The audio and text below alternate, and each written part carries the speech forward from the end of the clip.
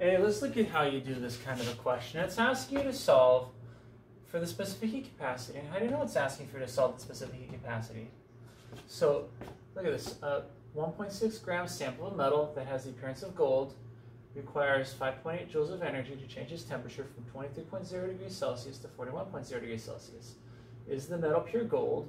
Gold has a specific heat capacity of 0.13 joules per gram degree Celsius. So what's going on here is it's making a couple of assumptions that we need to be aware of. Assumption number one, the main one, is the assumption that different materials have different specific heat capacities. So the assumption is that if this material, when you solve for C to find out what the specific heat capacity is, if it matches the specific heat capacity of gold, it must be gold. And if it doesn't, which as you can see at the end of the calculation, it's something other than, it's a different number, that means it must not be gold, or at least not pure gold.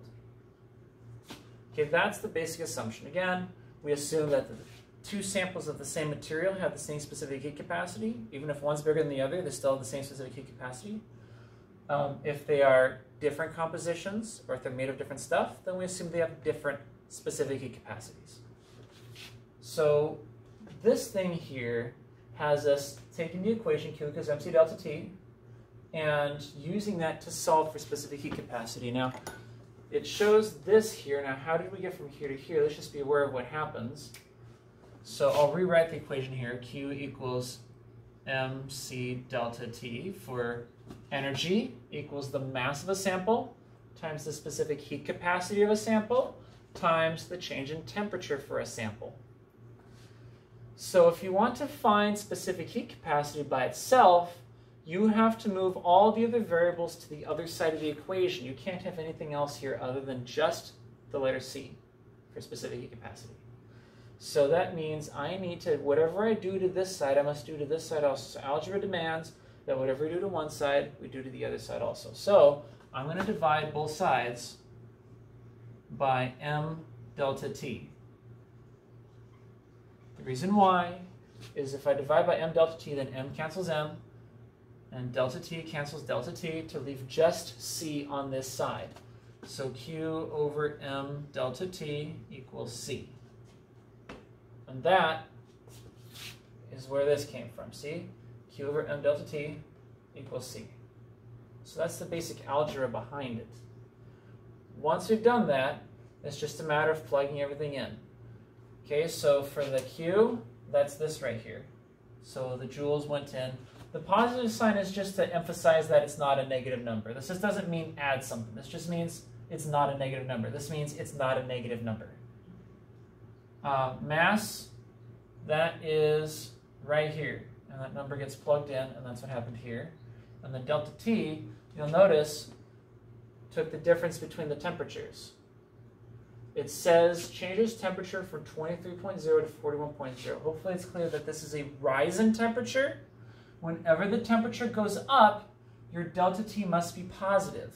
Now, when people calculate this, the correct formula is final temperature minus initial temperature equals change in temperature. And when I've told people that, they get it right sometimes, and sometimes they just screw up. So the easiest way to do it is just subtract it in any order you like on the calculator, because nobody cares.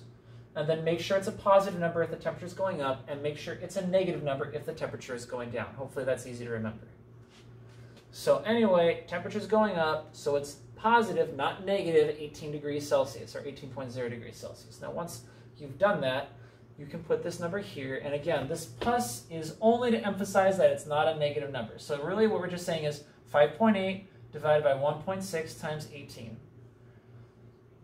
So 5.8 divided by 1.6 times 18. So you could even like multiply these together and then divide by that, or this divided by this and then divided by this would give the exact same answer. And you notice there's only, if you do this on a calculator, it actually comes out to a much messier number. But we rounded two significant figures here because this only has two significant figures, whereas these have a larger number of sig figs. So because of that, what we're going to do is notice that the other thing that happens is the units. Look, joules on top, grams in degrees Celsius on bottom. So notice, joules per gram degree Celsius. Okay, so the units give us what we need, and this is the correct units for specific heat capacity. Okay, so that's the mechanics of it, but again, so let's appreciate what we've done. So we took the energy divided by the mass times the difference between these two temperatures to find out the specific capacity of the metal, and realizing that it doesn't match gold, it means it's not gold, or at least it's not pure gold, this sample of metal that's being tested. So hopefully that helps.